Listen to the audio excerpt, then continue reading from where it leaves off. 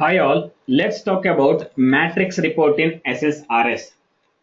It is one of the report type in the Ssrs. It's a kind of one of the data region in Ssrs.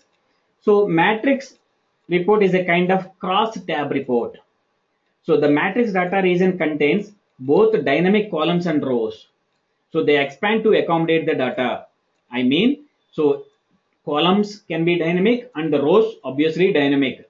So when you compare the tabular report, in the tabular report, columns are static, rows are dynamic. But here, columns and rows are dynamic to expand the data, to accommodate the data. And so the columns or rows can contain other columns or rows here. And it can also be grouped column wise as well as the row wise. Let me show you how to create a matrix report in Ssrs. So let's go to the SQL Server data tools. I just added a new matrix report. Let me create a data source here. So we already talked about how to create in detail in the first report. So let me create a one data source here, and my table is a database name is sample. Click on OK, and let's create a data set. So in detail we talked about in the previous video. So let me, my query is select star from. Okay, let's click on OK. If the query and syntax is correct, then it automatically shows you the fields. If something is wrong, it does not come. Okay, now let me take a matrix here. Let's take the matrix. Yeah, as discussed, matrix is a cross tab. So what do you want to put in the rows? I want to put country name in the rows. Columns is year. Okay, so now here data is amount.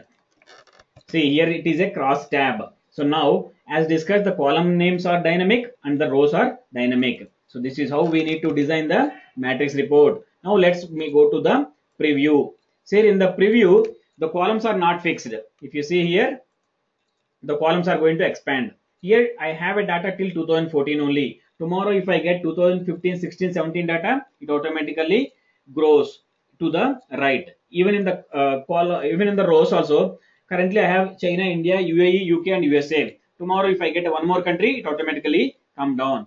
So that is the reason why we are telling it as a matrix report is a contains a dynamic columns and dynamic rows, and grouping also can be done at the rows level as well as column level. How to see the grouping as well? Right click on the amount column. So in the add group, sorry, in the column, in the add total, either row wise or column wise. If you want a row wise total, let's click on row. If you want a column wise total, let's click on column. So this is how we can do the grouping. Let me go to the preview of it. Yeah, here if you see, so this is the column wise total is 19,150 and this row wise total is 14,600. So this is how we'll apply the grouping in the matrix report. This is how we design the report in Ssrs for matrix.